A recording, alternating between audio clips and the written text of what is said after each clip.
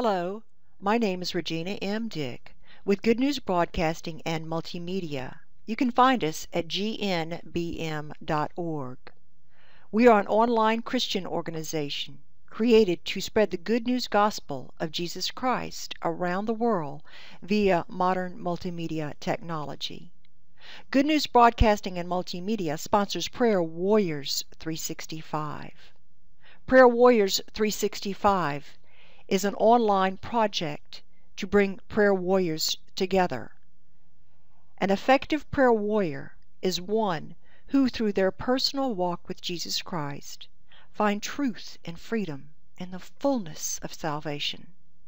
This one day at a time, 365 days a year journey through the power of the Holy Spirit produces a completeness in Christ, putting on the whole armor of God.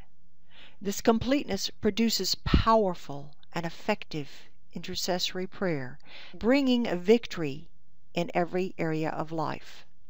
Prayer Warriors 365 is created to encourage, support, and unite Christians in the good fight of faith in Jesus Christ as we join together in prayer, creating a tidal wave ripple effect, impacting personal lives, families, communities, nations, and the world, bringing unity and purpose for God's kingdom.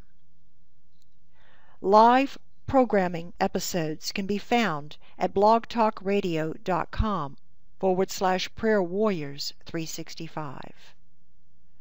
Online video is created for YouTube. You can find us at youtube.com/Prayer Warriors 365 or youtube.com/GNBMORG. Support us by going to YouTube and subscribing to either channel, GNBMORG or Prayer Warriors 365. This is the way we support this ministry. This is the way we get the word, the good news, out. The warrior graphics are created by Bill Osborne, and we want to thank him. You can find him at art.billosborne.com. Today is day 17, telling yourself the truth. We'll begin by asking the question, why is telling yourself the truth so very important, and especially in these current times? This is something that most people don't want to go to.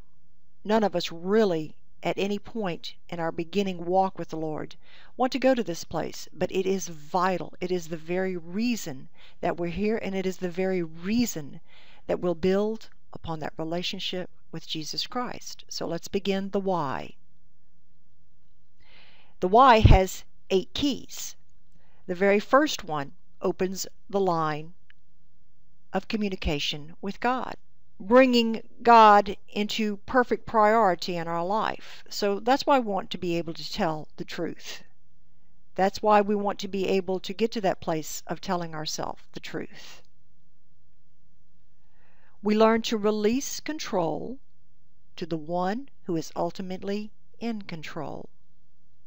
We learn to be in His presence in the present. So telling yourself the truth opens the door to the line of communication with God, the very first key. Number 2, the next key, and this is extremely important, opens the door to developing a personal, intimate relationship with Jesus Christ. In order to communicate with God, we must go through Jesus Christ. So getting to that place where we're willing to choose to tell ourselves the truth, to get to a place of honesty, requires beginning in that relationship with the Lord intimately. We are not able to be truly intimate, meaning honest, with ourselves until we are intimate, again, meaning honest, with Christ. Why? Because He knows us better than we know ourselves. Through the power of His Holy Spirit, each and every step He teaches us along the way. He gives us the tools. He gives us the resources. He gives us the gifts and the armor to overcome every area and find victory out of bondage, out of deception. This relationship creates a trust in Him as we experience miraculous healing, moving us from trying to believe on the outside to knowing without a shadow of a doubt on the inside. See where intimacy is the most important thing that we can do in our relationship with the Lord. He will help us overcome the things in our personal life. Why are we this way? Why are we doing these things? Opening this door to the personal relationship with Jesus Christ also changes our perspective and our focus. Once we get to that place of knowing Him and believing in Him without a shadow of doubt, because it's on the inside, our minds are renewed. We begin to see things through His perspective, and we learn to stay focused on Him no matter what might come. So this is the beginning, and this is why it's the most important thing that we can do, is get to that place of telling ourselves the truth. We walk in the fullness or completeness of salvation. In other words, we took that step of choosing to believe in Jesus Christ. But there's a fullness. We receive salvation. There's a fullness. There's a completeness. It's a journey that we take with Him. Third key. Opens the door to freedom from any holes on our life. Things that we don't even realize, which basically have become our idols, or hold, or bondage. We get freedom from continued deception. We get freedom from fear. We get freedom from character defects, getting to that place of honesty and telling ourselves the truth. We find freedom from double-mindedness, meaning swaying back and forth from being in the world into trusting God, telling one person one thing, telling another person something else. We find freedom from the bondage of sin and death. We don't even realize the bondage that we have on us until we experience that freedom and the yoke comes off. We are released the hold of man's perfection for God's perfection. In other words, we no longer have to be perfect from a man's point of view, but to receive God's perfection in what He does in us. Number 4, the fourth key, opens the door to becoming more than conquerors. We're able to face not only our own Goliaths in our personal lives, things from our past, but any that might come across our path in the future. Taking back what has been stolen, we get recompense and restoration by telling ourselves the truth through Christ. Because here's the key. Once we begin on this journey with the Lord, these things are going to be extremely difficult to do. We cannot do them on our own. We don't have the tools. We don't understand. We don't know. But we're saying, Lord, we trust You. We're walking in faith to walk through these landmines of our life. From the past, as we learn to find freedom from these holes, these bondages, we're getting restoration, we're getting healing, and we're getting recompense, double, triple, thousandfold for our trouble, more than we can imagine. We can truly help and encourage others on their journey with Jesus. Because once we've gotten to that place of experiencing freedom and seeing the Lord, gaining insight and clarity. We turn around and help encourage others on their journey with Jesus because it's symbiotic. They help us also. Because as long as we are walking on this earth, we're learning, we're changing. The one thing that is constant is change. And we're fit for God's ultimate purpose and plan. The fifth key opens the door to powerful and effective prayer. The double-edged sword of our words, directed by the Holy Spirit, are refined for God's kingdom. In other words, on this journey with the Lord, through the power of the Holy Spirit, we gain insight in our own walk and our own life. We get revelation. The words of the Bible make sense. So therefore, the words that we receive from the Holy Spirit and words that we have from the Bible that become part of us become our thoughts, become our words, are sharpened, are refined to a double-edged sword that serve a mighty purpose in prayer for God's kingdom and moving forward. We are able to withstand the tides of change because we're standing firm in Jesus Christ. The one thing that is constant is change. Change is coming. It's moving at a quicker and faster pace as things are being uncovered. This is an opportunity, being able to get to that place of telling yourself the truth with Christ, going through the landmines of what you've been through, getting healing,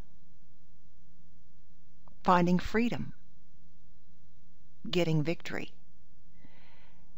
getting to that place of knowing that Christ is there with you through the power of the Holy Spirit. You move to that place of knowing Him so that you can stand as things progress, as things are uncovered. Think of it as a boot camp. You're in training. These things are happening for a reason.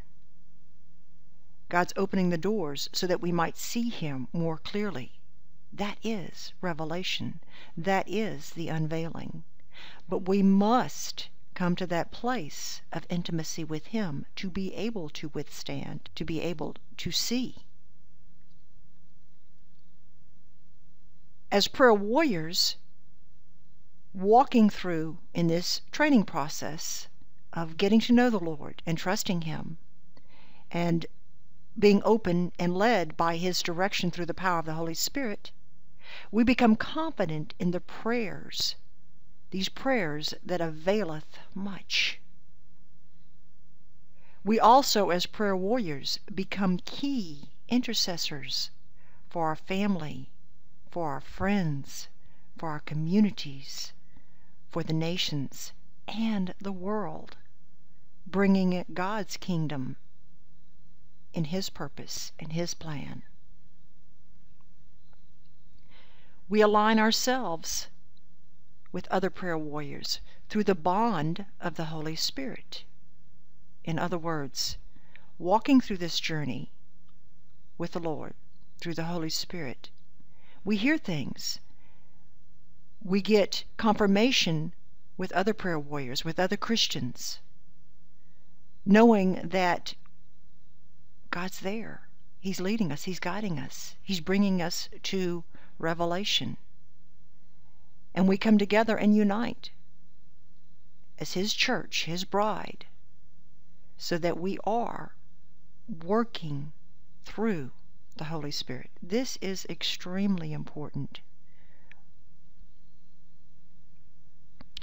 The sixth key, opening the door to insight to spiritual warfare.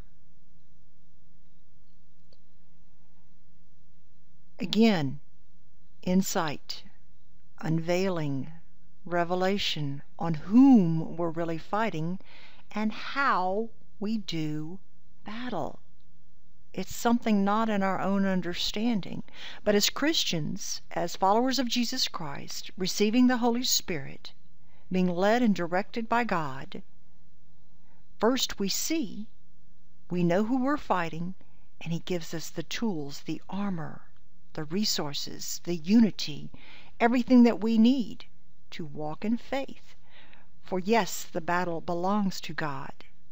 We are called as His children, as His church, to do our part. We, as children of God, in spiritual warfare, unite with heaven's armies to usher in God's kingdom, the kingdom of God. Remember, there's a world belief system, and there's the kingdom of God. We realize that the victory was at Calvary's cross. And what we're learning is to walk out that victory. And the very first battle is our training ground and our past. But it takes the Holy Spirit.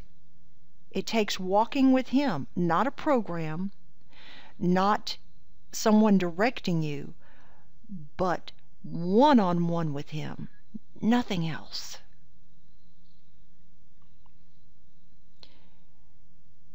In spiritual warfare, opening this door, what we're doing is we're taking back legal ground that has been stolen by deception from the enemy. Remember, he lies. He's the master of lies. And as long as he has us believing these lies, we're under his deception. We're under fear. False evidence appearing real. But as we walk with the Lord, starting with our own personal lives, we begin to see the truth. We begin to have faith and confidence in the truth, which is Jesus Christ. Key number 7 opens the door to the faith that pleases God. We're learning to not just talk the talk, but to truly walk the walk. That is faith, moving in action. It's not just speaking it out and telling others. It is actually walking it out in your own personal life so that we can walk it out together for God's purpose and plan. We accomplish all that we are called to do in the time allotted. As Paul says, finish the race. There is a reason why you're here, and this time that you're here, the time that you're allotted, the opportunities that you're given to get to that place of honesty and truth through Christ. What we do is we obtain a faith that fulfills every aspect of our being, both natural and supernatural. This is the full measure of faith. But it's something that we're given by God, chosen by God, but takes Him and our surrender continually in this journey with Him to receive. It is a gift.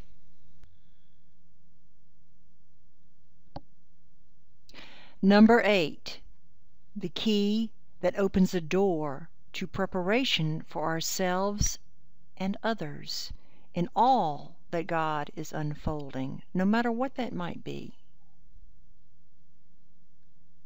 What we learn is to stand in the peace that surpasses all understanding amidst any storm that unfolds. So let's say we're seeing only the tip of the iceberg in our lives right now, and all of a sudden that iceberg turns upside down, and what is revealed to us is things that we can't even comprehend, can't even understand, causing fear and confusion and doubt and overwhelming sense of being alone. If we have gotten to this place of telling ourselves the truth, walking in honesty with God through things in our own life to prepare us, to teach us, to know that He's there, then we'll be able to withstand anything. We'll be able to have that peace that surpasses all understanding amidst any storm that might unfold. We become steadfastly focused on our Savior, Jesus Christ, during all tribulations, both personal and otherwise. But in our personal lives, it's our training ground. It is boot camp. That is why it is extremely important.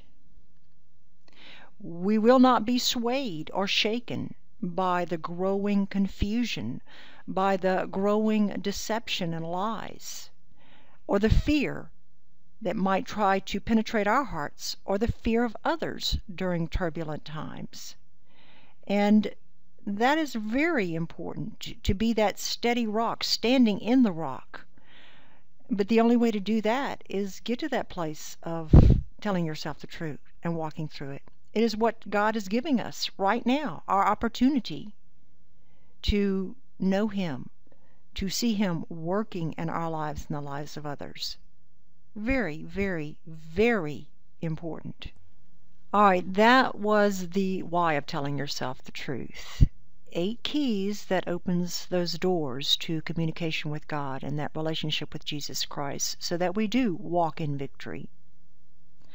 Now we're at the how of telling yourself the truth. And there are 8 tools that you can use. These are tools from God. No man's program will bring us to that place of healing. It might give us some comfort, it might give us a way to manage, but if you truly want healing, you have to have the Lord. You have to have the way.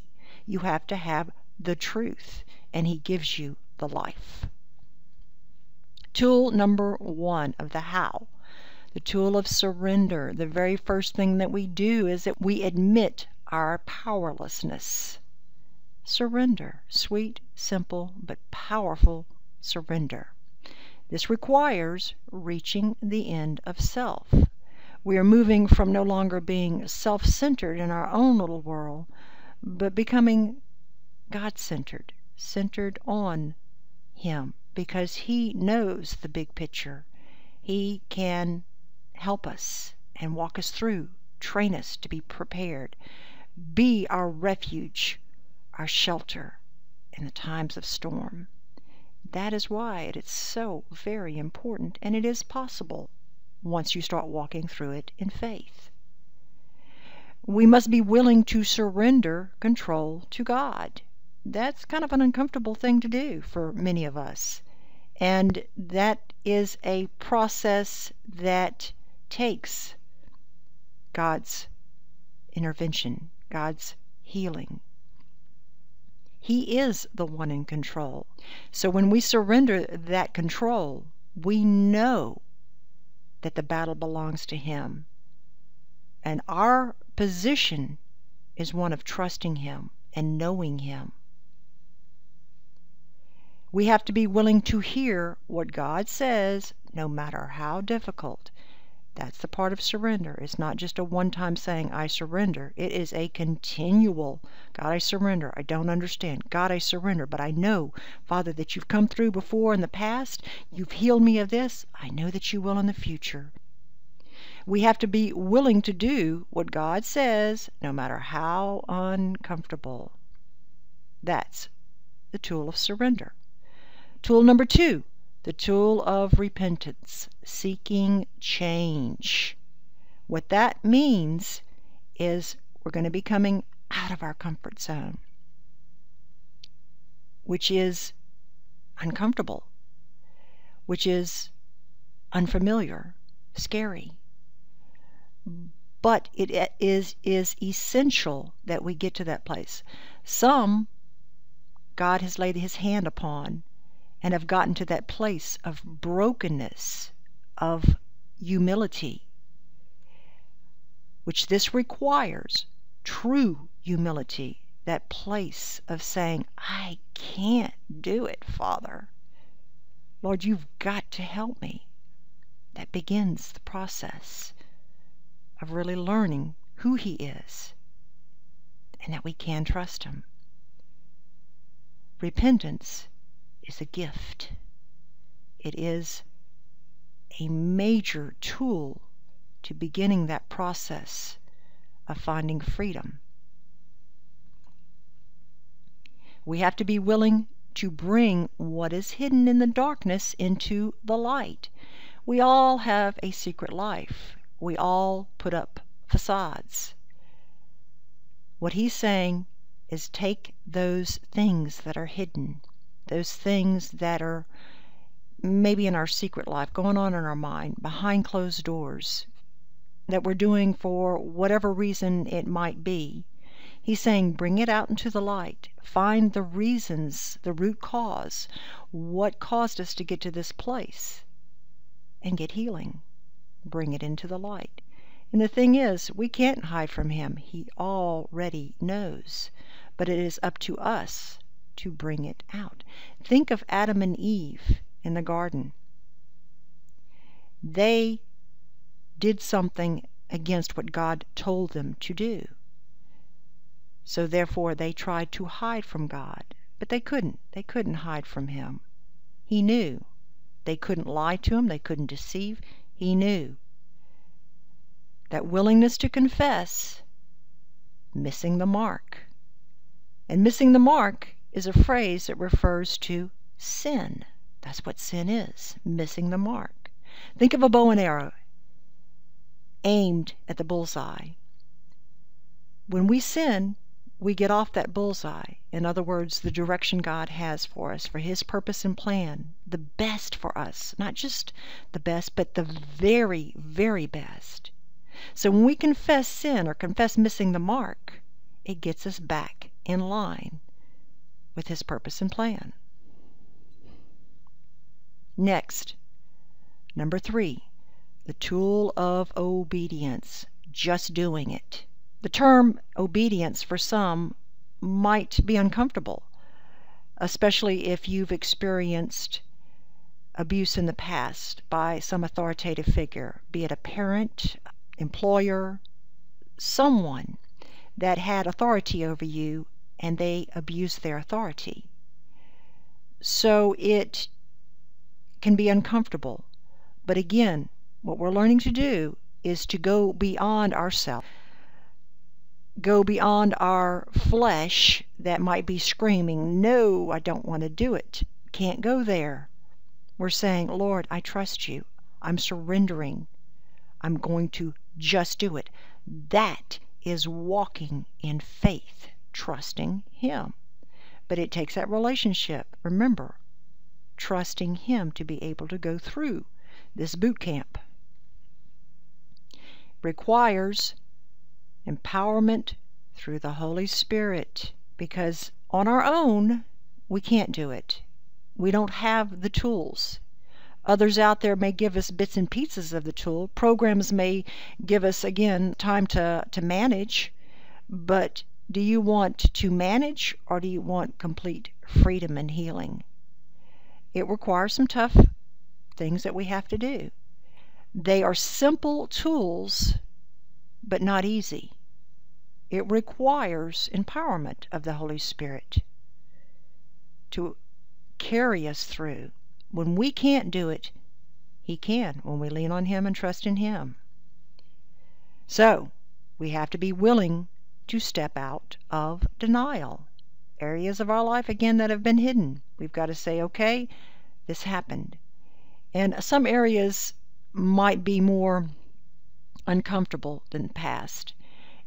An incident that happened that caused your life to go in a direction that has maybe damaged yourself and others. It might be bitterness, hurt, confusion, anger.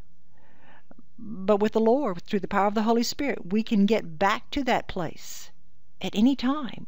Because remember, in this world, we go through a process of time. In God's realm, in the heavenly realm, there is no time. So at any point, with God's help, we can go back to those incidences and get the healing through Christ, and only through Him. It is not possible to do it on our own. It is not even possible to do it with another man, even though he's maybe a professional. The healing comes from God. So we have to be willing to step out of denial. We have to be willing to walk in faith through pain and sorrow. This is the boot camp. No pain, no gain. There's a reason. It is part of God's permissive will. He allows things in our life, and it's for a reason, so that we get in line with His perfect will. We have to be willing to address the past. It is the way that we learn how to do battle, to fight the good fight of faith in Jesus Christ. So that once we get to that place of dealing with any area of our lives that are not in line with His purpose and plan, no matter what happens in the future, we know, first of all, He'll give us the opportunity to recognize it. He gives us the tools to overcome it and to stand firm when there may be times we have to be patient and wait. He gives us everything we need. Number 4, the tool of examination. Taking an honest look. Whew, that's hard. But it's not impossible. For we serve a God of the impossible. This requires empowerment again through the Holy Spirit. We have to be willing to admit character defects. And again, these are areas that have caused us to do and make choices that have affected ourselves and others in a negative way or destructive way. It can include pride. It can include everything from gluttony to vanity to anger to greed, whatever they might be. But we can say, okay, Lord, I have these areas of my life that cause me to make the wrong choices. If there is something that is tied to them from the past, I ask through the power of wisdom and understanding, through your Holy Spirit, to get to the root cause, to find freedom. And these things, these character defects, these things that hold us bound, shed from us. And we move from character defects to character assets. We have to be willing to submit to change as God directs. We have to be willing to just do what He calls us to do. Because in these changes, we're moving from the old man to the new man. The man that understands this world belief system into a new creation, designed and created, reborn to the kingdom of God. Being able to see the truth of what is going on in our lives and in this world. The bigger picture, divine revelation. We have to be willing to receive deliverance from God. Father, I know that you can deliver me from anything and everything that is not of you. For Father, I know that you want not just the best for me, but the very best. Number 5, the tool of forgiveness. Evaluate relationships. Ooh, that's a hard one. I know. Again, it requires empowerment through the Holy Spirit. Because there may be relationships that you'd rather not have to deal with. But God wants freedom for you in every area. And it is possible. But it means dying to the flesh. That means releasing that old man and letting that part that was once you, letting go, getting out of that comfort zone, and through the Holy Spirit, walking through areas of your past, whatever it might be. Wow, you get amazing freedom. You get miraculous deliverance and healing. You have to be willing to bring up areas of unforgiveness in this tool of forgiveness. Areas that have maybe been suppressed. That's why getting out of denial is so important. Bringing it to the surface and walking through it, not running away from it, not hiding, just like Shadrach, Meshach, and Abednego in the Old Testament. They just went into that fire that should have destroyed them. When they walked into the fire is when the Lord appeared. And they were not singed, they were not burned, and they glorified Him. God calls us to do the same thing, and we can through the empowerment of the Holy Spirit. We have to be willing to forgive and make amends. This frees us. We are no longer in bondage to unforgiveness. We have to be willing to submit to the prompting of the Holy Spirit.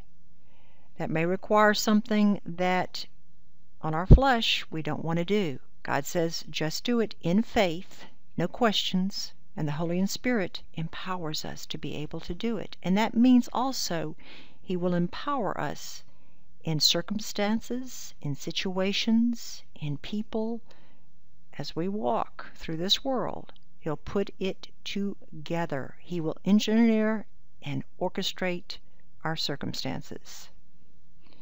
Number 6, the tool of redemption, cleaning the closet. All of us have secret things in our closet. We have stuff that we've put in there, that we've packed in there. Again, with this tool, it requires the empowerment through the Holy Spirit. You have to be willing to walk through grief of past wrongs done to you and by you. And again, most of us don't want to go there. Some of us may be able to be coaxed to go through part of it, but to be able to go into that fire in faith requires divine empowerment. We have to be willing to be led by the Holy Spirit to address others who have hurt you and those you have hurt. What is so incredible about this is that there's going to be areas that you just don't want to do or don't think you can do. But as you build that relationship with the Lord, you experience Him directly in your life, personal, up close. And as you walk through this area, He gives you everything you need to just do it. Then on the other side is complete freedom, no longer tied to anything from the past, any landmines. And we may say, oh, yeah, I've forgiven. Oh, I have gone through that hurt. But when we have a red flag of anger and we're not in perfect love, we take offense, then there's probably something else that we need to address. Again, it takes the Holy Spirit to walk us through any and every area so that we are becoming holy, set apart, made pure by fire, by refinement. Number 7, the tool of true fellowship, a spirit of accountability and unity. And true fellowship means a fellowship of sinners, not a fellowship of saints. That's Dietrich Bonhoeffer. When I first read that, that just hit home. I didn't quite understand what fellowship was, and when I experienced it, I realized, well, that's just a meeting of people sharing how wonderful they are, playing their facades and making everybody think that they're okay. I don't need anything. But true fellowship is saying, God, I have made error. I have pain. I confess. Very, very important tool. And it is a tool that is designed by God to bring us together. It requires attending a Holy Spirit-led group meeting and continue with those meetings. This is something that is happening all over the world today that is being led by the Holy Spirit. Prayer groups, Bible study groups, house churches overseas in areas that are suppressed, step studies, meetings for healings, coming together. That is essential. But it requires being Spirit-led, Holy Spirit-led. Man has a tendency to take things of God and put it into his own understanding, make a ritual or a program or a structure out of it, and say, if you do this program, then you'll be well. Well, if you take the Holy Spirit out, you won't. It's just a program of managing. But we want healing. It has to be led by the Lord. And it's possible. They're out there. They're growing. Because the Holy Spirit is organizing it and managing it. That is His bride, the church, coming together in Him. We're hearing the same message. From Shenzhen, China, to Lima, Peru, to Europe, to Africa, to Australia, to New Zealand. We are hearing the Word of God through the power of the Holy Spirit leading us and guiding us. So the tool of true fellowship is vital. Through the Holy Spirit and through the Lord, we're getting to know Him, and He will put people into your lives as you're able to handle it. This will require being willing to open up and get honest with others in a safe Christian environment. And here's the key here. Once you do that, when I first did it, I realized, wow, I did not know how powerful this is. As people begin to start confessing and you're hearing them bringing things into the light, you realize, oh my goodness, I thought I was the only one that this was happening to. And then you'll realize there is an enemy. He does have a strategy. You will see other people overcoming and saying, oh, I can do it also. I want to overcome. I want freedom. I want deliverance. And that will give you the accountability to keep moving forward. And it brings unity of God's children as prayer warriors, taking back everything that's been stolen. Being able to see the truth. Tool number 8, the tool of servant leadership, helping others. And again, this is just as vital.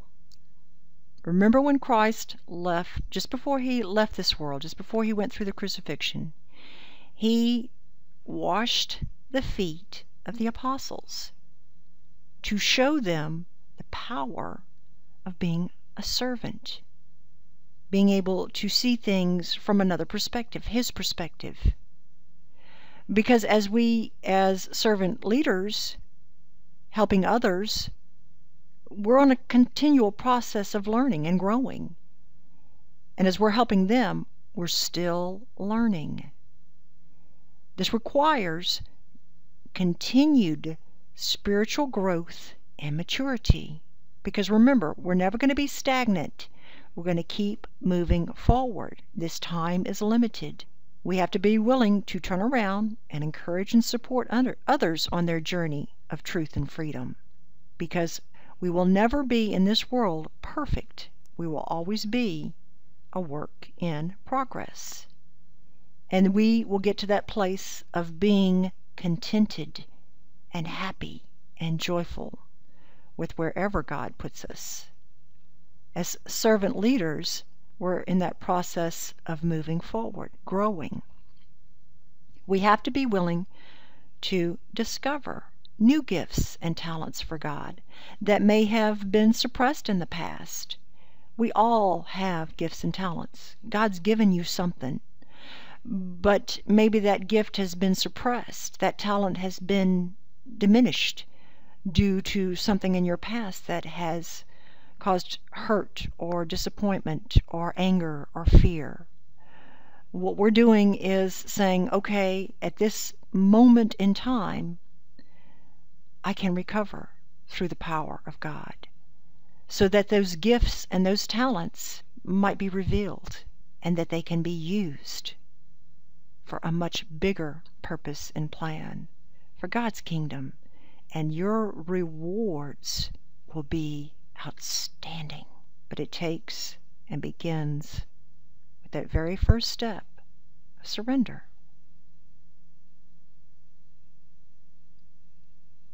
The beginning of all knowledge and wisdom is surrender.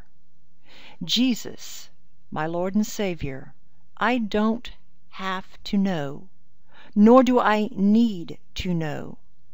You will let me know what I need to know when I need to know it. My trust is in Thee.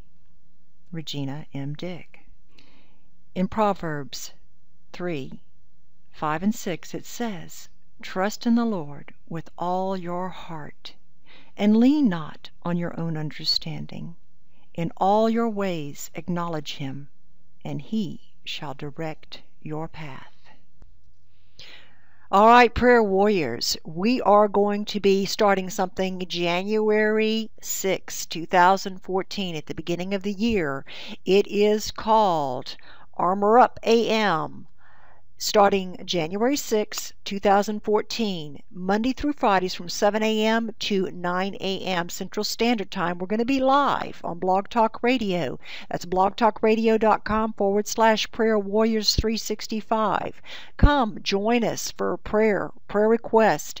We're going to be discussing current events, the fears, the confusion, the things that are going on, so that we can address directly these issues and come together in prayer for our families, for our lives, for our communities, and and be at a place of unity through the power of the Holy Spirit. It is important that we begin the day by armoring up. We will have an Armor of God prayer each morning and begin opening the show up to callers. So please join us. January 6, 2014, Monday through Friday, 7 a.m. to 9 a.m. Central Standard Time. blogtalkradio.com/Prayer Warriors 365.